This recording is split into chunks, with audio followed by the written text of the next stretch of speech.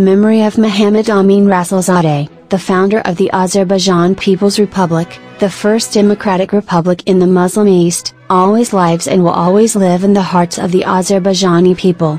Mohammad Amin Rasulzadeh was a great Azerbaijani statesman, politician, journalist. His expression "the flag once raised shall never fall" became the motto of the independence movement in Azerbaijan in the early 20th century. He was the president of Azerbaijani National Council from May 27, 1918 to December 7, 1918.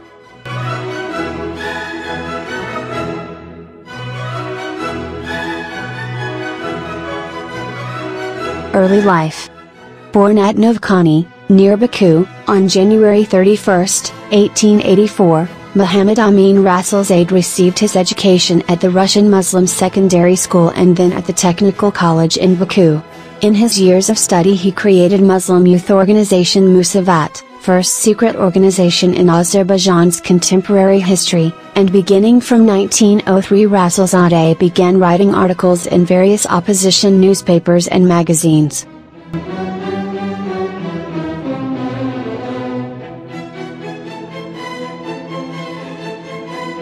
At that time, his anti-monarchist platform and his demands for the national autonomy of Azerbaijan aligned him with Social Democrats and future communists. In 1904 he founded the first Muslim Social Democrat organization Hummet and became editor-in-chief of its newspapers. His dramatic play titled The Lights in the Darkness was staged in Baku in 1908. Rasulzadeh and his co-workers were representatives of the Azerbaijani intelligentsia. Most of them, including Rasulzadeh himself, had been members of the Baku organization of the Russian Social Democratic Workers' Party in 1905. During the First Russian Revolution, 1905 to 1907, Rasulzadeh actively participated in revolutionary developments. As the story goes, it was Rasulzadeh who saved young Joseph Stalin in 1905 in Baku, when police were searching for the latter as an active instigator of riots. It is interesting that in 1905, rich people in the Balakan oil fields wanted to throw Stalin into the oil well because he invited the workers to strike, but Mohammad Amin Rasulzadeh saved him from death. He was also the organizer of Stalin's escape from bail prison by members of Musavat party.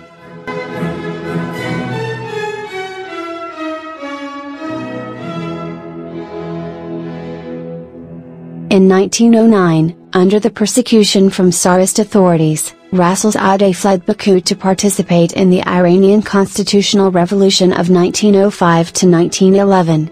While in Iran, Rasulzadeh became one of the founders of Democrat Party of Persia.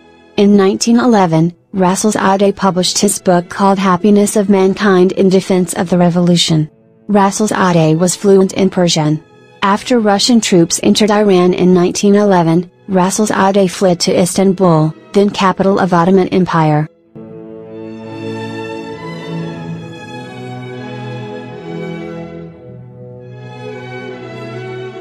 The Musavat Party and Azerbaijan Democratic Republic. After the Amnesty Act of 1913, dedicated to the 300th anniversary of the Romanov dynasty, Rasulzadeh returned to Baku, left the Hummet party he was previously member of, and joined the then secret Musavat party in 1913, established in 1911, which initially promoted pan-Islamist, pan-Turkist and socialist ideas, and which eventually became Azerbaijani Nationalist Party, and quickly became its chief. The word Musavat means equality. In 1915 he started to publish the party's newspaper called Open Word, which lasted until 1918.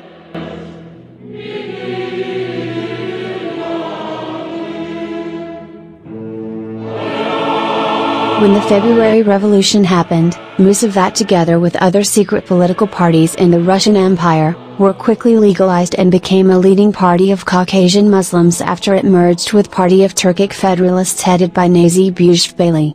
The October Revolution in 1917 led to the secession of Transcaucasia from Russia and Rasulzadeh became head of Muslim faction in the Sejm, the parliament of the Transcaucasian Federation. After the dissolution of the Transcaucasian Federation, the Muslim faction reorganized into the Azerbaijani National Council, whose head Rasulzadeh was unanimously elected in May 1918. On May 28, 1918, the Azerbaijani National Council, headed by Rasulzadeh, declared an independent Azerbaijan Republic.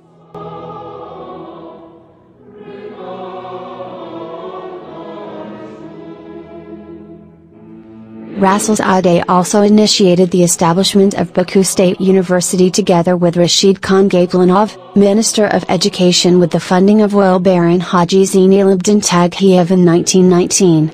Rasulzadeh taught Ottoman literature at the university.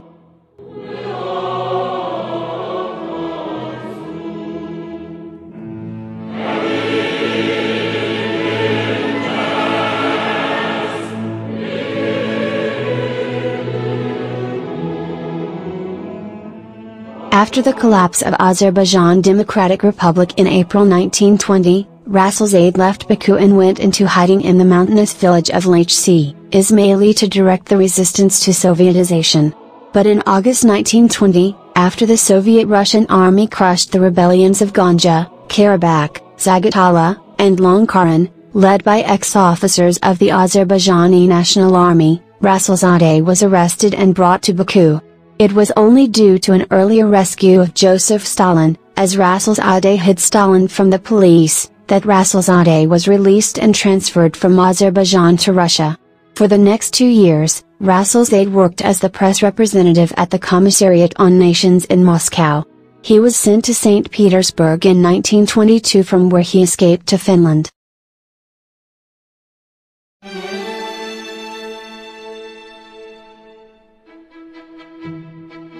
Exile. For the rest of his life, Rasulzadeh lived in exile, first in Turkey.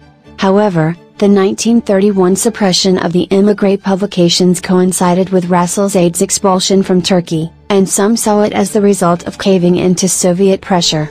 Thus, he went to Poland in 1938, where he met his wife, Wanda, niece of Polish statesman Józef Pilsudski, then to Romania in 1940. Finally, after World War II, he went back to Ankara, Turkey in 1947. In his appeal to Azerbaijani people in 1953 through Voice of America, he stressed his hope that one day it will become independent again.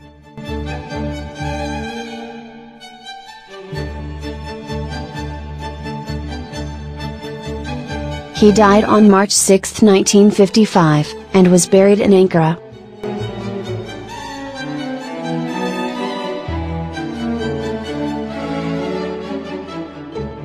On May 28, 1918, the Azerbaijani National Council, headed by Rasulzadeh, declared an independent Azerbaijan Republic.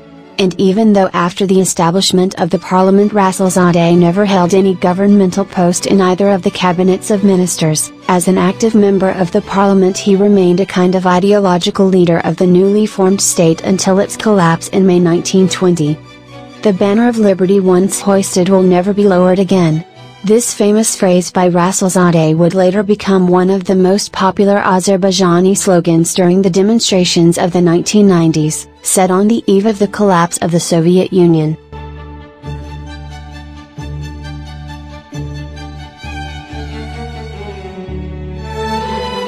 In the more than 30 years spent in exile, Rasulzadeh published a number of serious political works dedicated to Azerbaijan. His literary legacy still calls for sound analysis and thorough evaluation. Rasulzadeh was a famous Azerbaijani statesman, public figure and one of the founding political leaders of the First Azerbaijan Republic.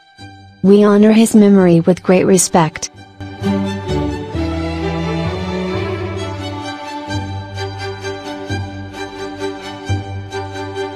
Thanks for watching the video until the end.